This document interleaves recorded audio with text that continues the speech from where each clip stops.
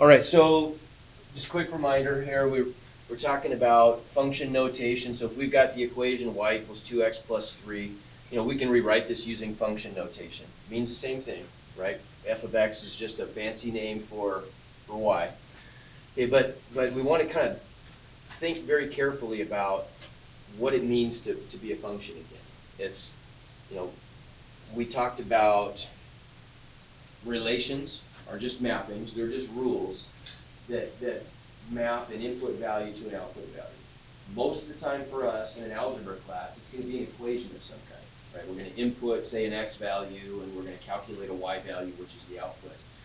But it doesn't have to be. They could be just tables, or they could be a graph, could be lots of things. Relation just is some kind of a connection between an input and an output. Remind me, this goes back to, before break, so you got to dig back a little bit. What makes a function? A function is a specific kind of relation. What's it take to be a function? What's it take to be a function? Yes, sir. Where every input has only one output? Good. For every input, there's exactly one output. You can't have multiple outputs for an input, right? So that makes a function. We can do things like, for example, we can represent the surface area S of a function, S as a function of radius, and we've done a few things like this. So this is going to seem like overkill, but this is really inside our brains. This is really the process that we're going through. If you write a function that uses surface area to a surface area formula to generate the output values, you've really got two things going on. You've got surface area is a function of radius, right? And we know that's true. If I've got a sphere, the radius of the sphere, we can get a sense that's going to predict the surface area. We know that there's a specific rule that's going to map the input value to the output value, and if we combine those, we can just come up with a single function. Surface area as a function of radius is just 4 pi r squared, right? Okay, so we did something like that. So here's kind of a way to think about this. You can think about a function as sort of a machine that processes input values and spits out output values.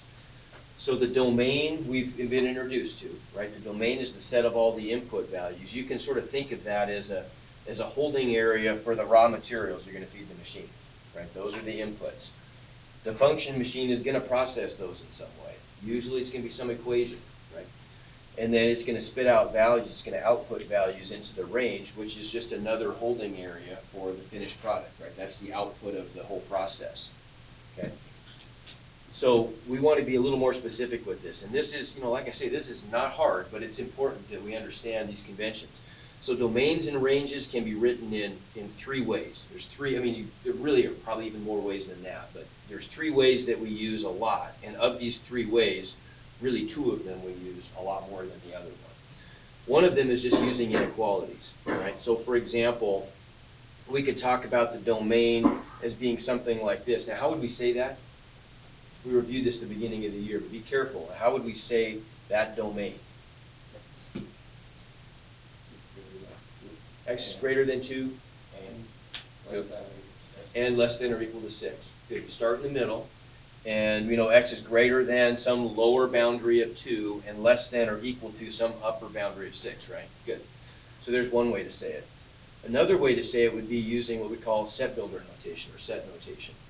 All that means is we're going to use the script brackets, which indicate a set, and we're going to identify what's the input variable, in this case an X, vertical line, that means X such that X is greater than 2 and less than or equal to 6.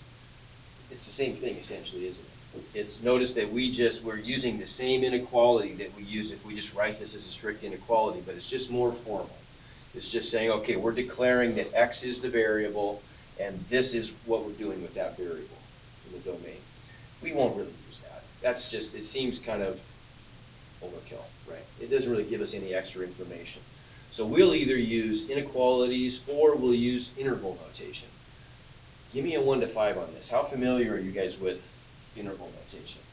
Is that something that you say, okay, I totally get that, or is that something that's, you're just not sure how we got that answer? 5 meaning totally, I totally remember this, or I remember going through this, or 1 meaning I don't know if I ever saw this before. Okay, or 0 meaning you've absolutely never seen this before. That's fine. So that's okay. So how does this work then? So interval notation, notice that the 2 lines up with the lower boundary and the 6 lines up with the upper boundary. So just think of this like a number line, right? The left boundary on the number line is what goes first, and the right boundary is what comes second. The nature of the symbol that encloses that just tells us, are we including that endpoint or not, right? Now let's think about what would happen if I were going to graph this interval. What would that look like? If I were graphing this inequality, right? We've got the x-axis. Let's say that's 2 and that's 6. How would I graph that inequality? What do you think? Who hasn't helped me out yet? Be brave, somebody. What's that going to look like? Yes, sir. Okay, we're going to get an open circle around the 2 because we're not including that. Closed circle on the 6. Right? Okay. So this is what we call this is an open endpoint and a closed endpoint. We would call this a semi-closed interval or a semi-inclusive interval. We'll get to the vocabulary in a little bit in a second. But notice that the open circle corresponds to the rounded, the parentheses instead of the bracket. The closed endpoint corresponds to the bracket. There's a simple way to remember that. It takes more ink to draw a closed circle. It takes more ink to draw a bracket than a rounded parentheses, right? So you can kind of correlate those two. Sorry about that.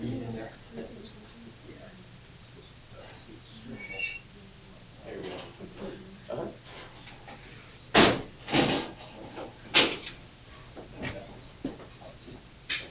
So here are sort of our conventions then, right? So we'd say that the smallest number in the interval we always write first. So we're thinking in the same order as the real line, lesser to greater. Larger numbers are written second. Comma separates the 2. Parentheses are used to signify an endpoint value that's included, okay, or that's not included. So that's called an exclusive boundary. Brackets are used to indicate an endpoint that is included. So that's called inclusive. And then we could have something that's semi-inclusive, like what we had right here. Right, we're only including one of the 2 endpoints. Semi just means half, right? So it's halfway inclusive. Questions so far? Okay. So it's not, pretty simple rules. Let's look at all the possibilities here. What would these look like? So if we're using interval notation, if we want to say the expression x is greater than a, that's what it looks like. That's a little funny. Why the infinity? What does infinity really mean? I mean, a lot of times we talk about infinity, we talk about it like it's a number. And in calculus, we'll do that for convenience sake, but it's not, right? If we could do a whole class, and we could do like more than 1 year of a class just talking about infinity. It's a complicated subject. But here, it's pretty clear what it means. If let's graph this thing, right? If we're going to graph on a number line, oops. Oh, yeah.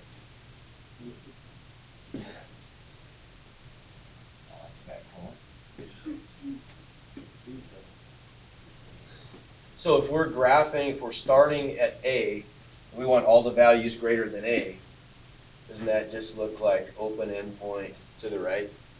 Okay, so if we're writing that using our criteria or our rules for interval notation, we've got to have the lower boundary on the left and the upper boundary on the right. But if the upper boundary is infinity, what's that telling us? There is no upper boundary, because infinity is a moving target. If you think you've gotten there, well, you're wrong. There's got infinitely far to go still. Yep. Okay, good question. Why? And that's a really common mistake that people make. So we want to deal with this right now. This absolutely cannot be a bracket. How come? How come? It's not set. You can never get there. Right? Infinity is not a target you can ever get to. It just means increasing without boundary, right? So it can't be. It would be, that would be just wouldn't make any sense to have a square bracket there. It has to be a rounded bracket if you're including infinity. Okay, so then, doesn't it make sense that if we're saying x is less than a, then now we have an upper boundary of a, so it's got to go on the right, but there is no lower boundary. If we were to draw this one, graph this interval, there's our a, and we've got open endpoint to the left, right? So there is no clear lower boundary, so it's got to be vanishingly large, right? Or large, increasingly large in the negative direction. I said that backwards. So it'd be negative infinity without bound. But there is a clear upper limit, that's a. What's the difference if I say x is greater than or equal to a? Obviously, what's that doing? Yeah, just filling in that endpoint, right? No big deal. So we just end up with something like this, right? If x is less than or equal to a, we're just filling in the endpoint. It looks like that. Okay, notice now all that does is it gives us a closed bracket, right, at the a's, because they are being included. More ink to draw the circle, more ink to draw the brackets, more points in the set, exactly one more point in the set. Okay. Does that seem a little weird? So which of these sets is bigger? This guy or this guy? I guess I just answered it. That guy is. Is that weird though? Yes, weird. Because how many points are in this set? How many are in this one? So how can infinity be, it's infinity. It's not infinity plus one, it's just infinity. How can one set be bigger than the other? Ponder that. We'll talk more about that later, but there's a way to really conceptualize that that'll make sense. But you think about that for now. We'll come back to that. It's just kind of a fun thing to think about. So then something like this, obviously, if x is greater than a and b, another way to say that is x is strictly between a and b. That's another mathematical language we might use, terminology we might use. It's not including the endpoints. That's just going to look like this, right? Between a and b. This is probably unnecessary. Greater than or equal to a and less than b. This looks like that. Like that, right? Makes sense. And then down here we're going to have closed endpoints at both ends. Okay, you get the idea. Right? Not a big deal. Okay, so where are we going with this? So we want to do things now, and this is not hard, but this is a strong or an important connection to make. We want to be able to look at a graph, and based on the graph, we want to be able to write the domain and the range. And soon we'll also talk about things like intervals where the function is positive, intervals where it's negative, intervals where it's increasing, intervals where it's decreasing, right? Not difficult stuff, but it plays a huge role in calculus, for example, right? Being able to make this visual connection. So we're going to practice it a little bit. What about this? Find the domain of this function and write it as an inequality. We'll write it both ways, how about? So, what do you think? What's that domain? Think about it for a second.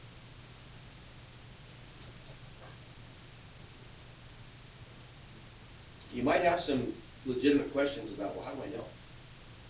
They got a suggestion? What do you think? It's all real numbers. Okay, all real numbers. So anybody want to debate that? Well, even if you think he's right, can you think of a reason that gives you even just a little bit of pause there? What do you mean by that? Below the function? Yeah. Okay, now so let's dissect the question here. If we're asking about the domain, we're asking about the domain first of all. Okay, yeah. So answer your own question, then, Tanner. What's going on? It's going to go to the left and the right. Okay, good. The domain is the set of all input values, right? So for us, that's going to be x. Right? We've got the on this graph we've got the x-axis and the y-axis. X is going to be the implied input. Y is the implied output. Okay, so it goes to the left forever and the right forever. Maybe, but does anybody still have a question? Anybody thinking, how do you know it goes forever? Maybe, right? Okay, there's a great way to think about it. What were you saying, Ty? Let's say goes flat. So it might go flat, right? There's the issue. Maybe it goes flat somewhere and goes straight up and down. Okay, it's a possibility, right?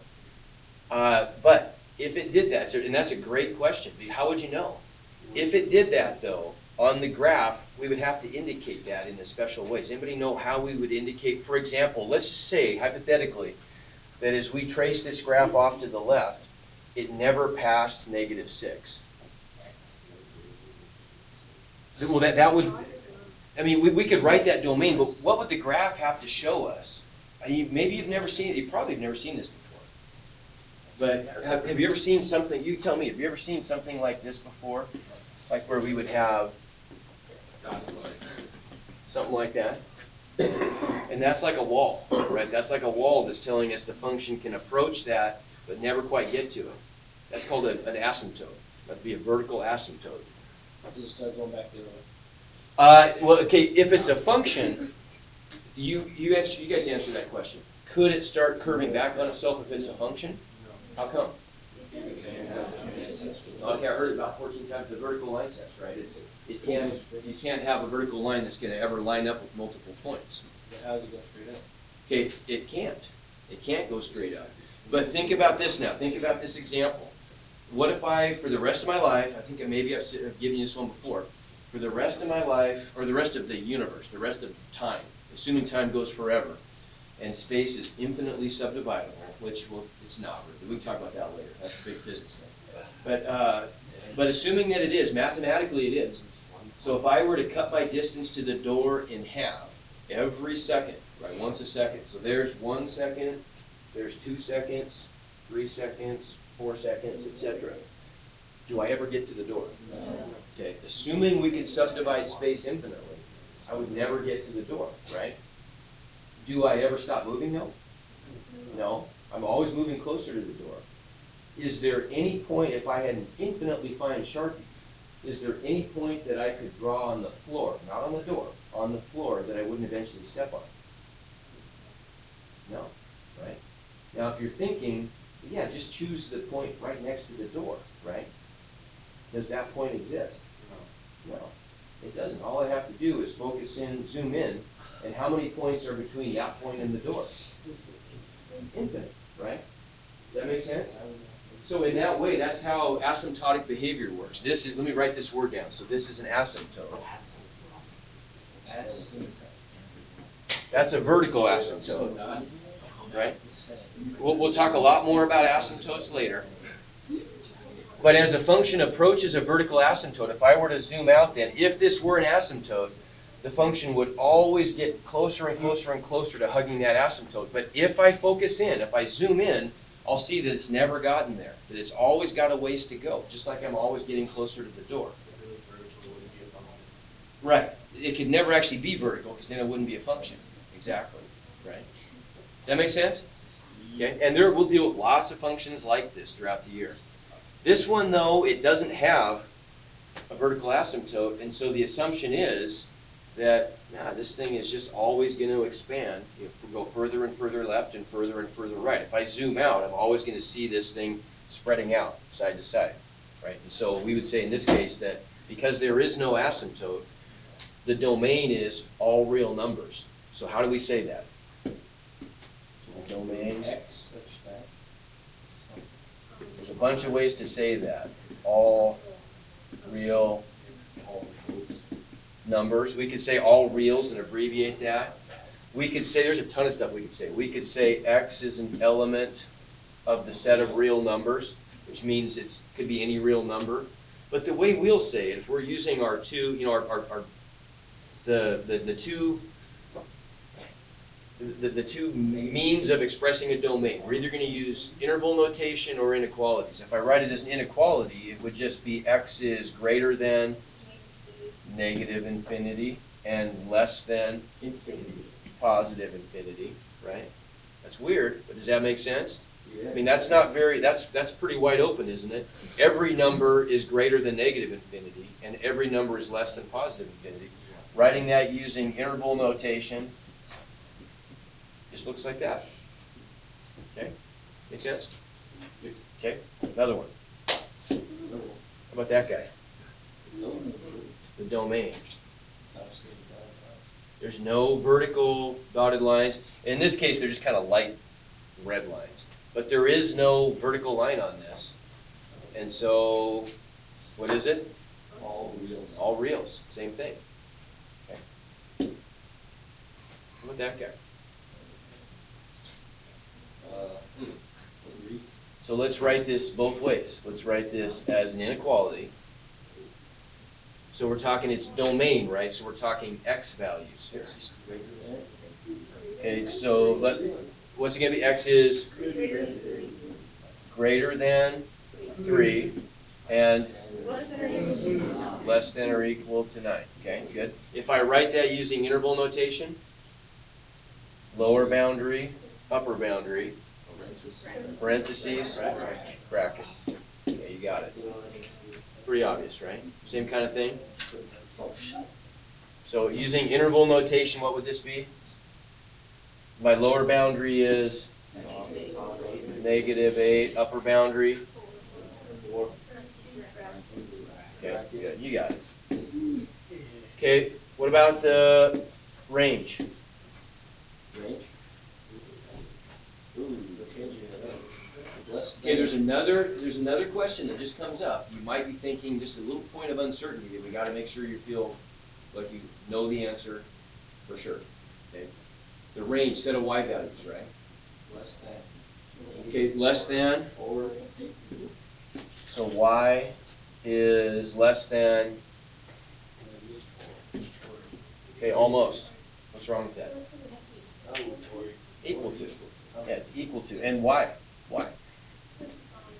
Yeah, okay, because there's a point there. Would you agree there's a point there whose coordinates are, I guess we don't really care about the x coordinate, it's 2, but the y coordinate is 4, right? So we need to include that equal to. Okay? So what would that look like using interval notation?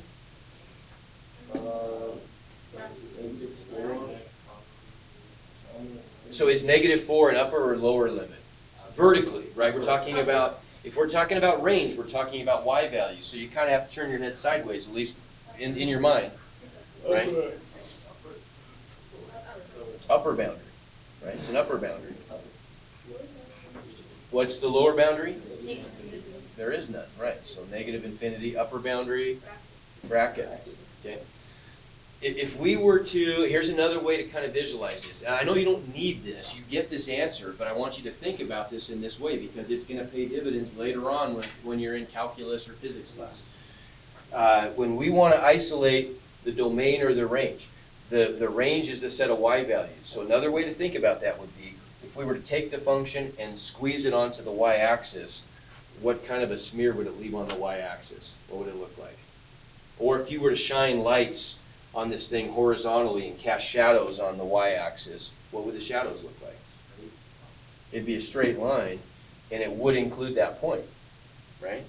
So that's what, if we squeeze this thing on there, that's what it would look like, and so that's the range. Okay, if we squeeze this thing onto the x-axis, what would it look like?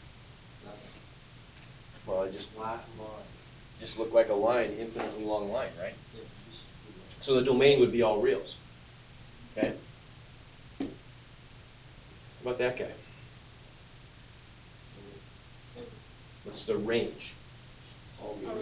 All reals, right? Because vertically it would be the whole y-axis if I squeeze it onto the y-axis. Okay, take a second. Don't say it out loud. Everybody look at that.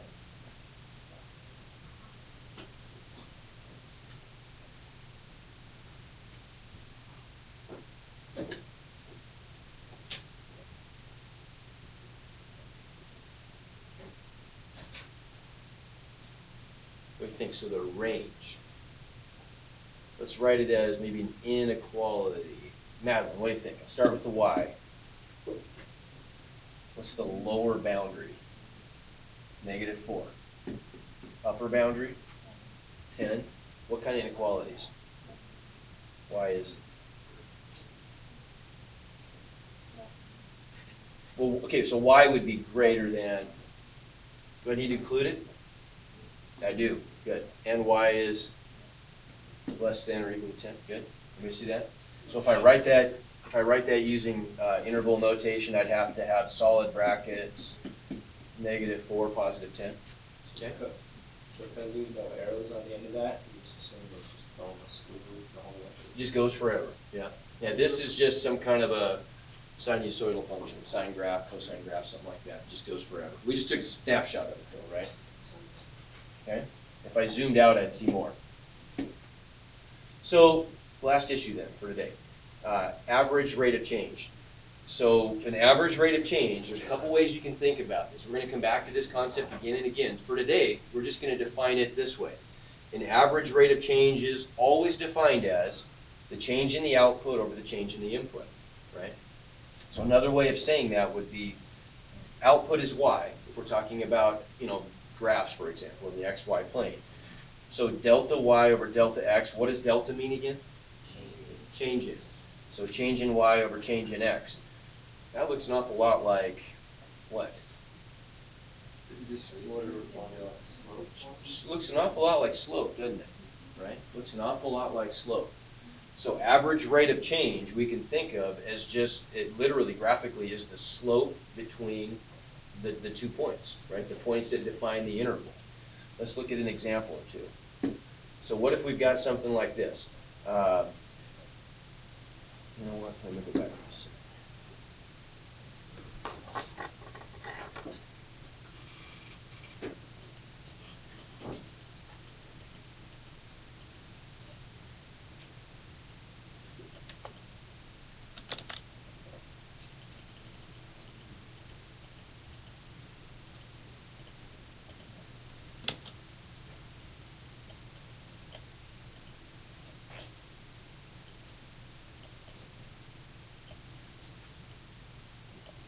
Okay, let's try that. So we want to know what's the average rate of change in gasoline price from 2005 to 2012. So they're giving us some table with some information here, right? We know average cost in dollars of a gallon of gas for the years 2005 to 2012 is given right here. Presumably just around the country. If you average all the prices, this is what you get. So if we want to find the average rate of change in gasoline price from 05 to 12, what do we do? So 3.68 minus 2.31, those are the outputs, right? So we want the change in output value. A change in a value is always going to be the final value minus the initial value, right? So in this case, we end up with a bigger final value than initial value. So is the change positive or negative? Positive. What if the prices had dropped and this was like $1.50 or something? Then we would have had 1.5 minus 2.31, which would have given us a negative value, which makes sense, right? Because the change in the output was negative. It went down, right? Divided by? 12. Yeah, 2012 minus 2005, which is just 7, right? So that's no big deal. If we do that math, we get about that. So an average rate of change was just shy of 20 cents per dollar, right? Or per gallon. 20, Per year. yeah, per year. There we go. Dollars per year. Okay. Okay. How about this? Average rate of change over the interval where x goes from -7 to +7. Okay. Well, let's look at that interval. If I'm starting at -7. There's the point that has an x-coordinate of -7. Here's the point that has an x-coordinate of +7, right? What's the output at -7? 2. What's the output at +7? Okay, so we can do that math. So the average rate of change is just going to be what minus what? -2 minus 2, right? Final value minus initial value divided by 7 minus -7. So what's that give us? -4 divided by 14. -4 over 14, which reduces to? -2. Okay, watch this. If I were to graph a line connecting those 2 points, and I made a slope triangle out of that, of course, what are we going to find? Right? If I go down, I'm going to go down by -4, I'm going to run by +14. And so that's just defining the slope between those 2 lines. In math, we give that, not that this is important for now, but we'll talk about this a lot in calculus. When we talk about a line that's connecting 2 points, and it might intersect the graph in other places, but if we're talking about a line that specifically connects 2 points on a graph, we call that a secant line. Just file that away for later. Okay, what about this one, real quick? We can just look at the graph. If we're going from 0, x equals 0, up to x equals 6, what's the average rate of change? 0. The slope is 0. It's a flat line, right? Okay, you got it. I would